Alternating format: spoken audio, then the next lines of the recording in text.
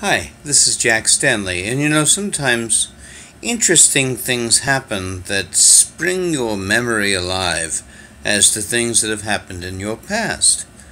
I was looking at something on Facebook, and they were talking about a song called The World is Waiting for the Sunrise.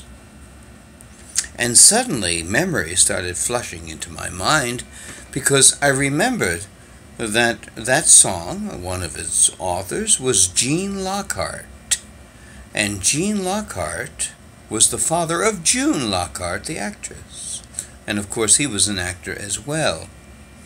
And the thing is that's kind of fascinating is the fact that she told me that was a song that was a big favorite of hers, and that also she considered herself one of Edison's later experiments. And I asked her, I said, what do you mean by that? She said, well, Edison introduced my mother and father.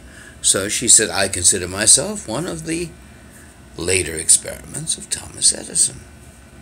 Now, of course, June Lockhart was a wonderful actress, did lots of movies, television. Who can forget Lassie? Of course, who can forget Lost in Space?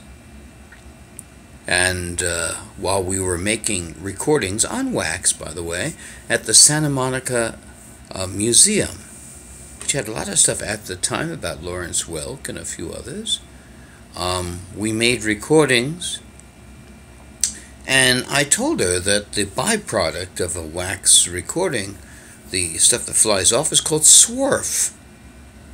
And it's kind of space sounding, isn't it? This is a swarf alert or whatever it may be. I remember Isaac Stern had an amazing reaction to swarf, and he said, may the swarf be with you. I should talk about him some too, and I guess I will at one point or another. But the thing is that we made our recordings, we filmed, everything was done, the press came and we posed for pictures, and then we got ready to leave, and we were talking about June Lockhart and that song, and June Lockhart said, would you walk me to my car? And I said, I'd be delighted.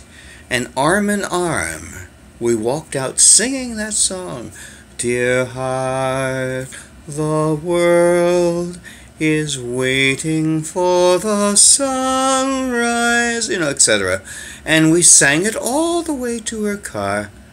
And it was a beautiful, wonderful experience, and one that I remember. And just today, someone happened to mention that song, and suddenly the flood of memories. And I have experienced an awful lot in my life, and met a lot of people, and had lots of fascinating conversations with inventors, and actors, and presidents, and senators, and newsmen, etc.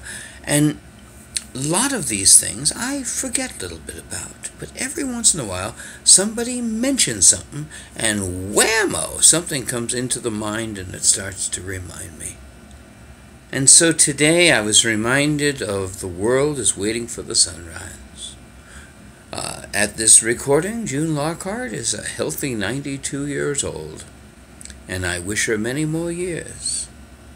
And I thank her for the wonderful time we had making those recordings in the year of 2003.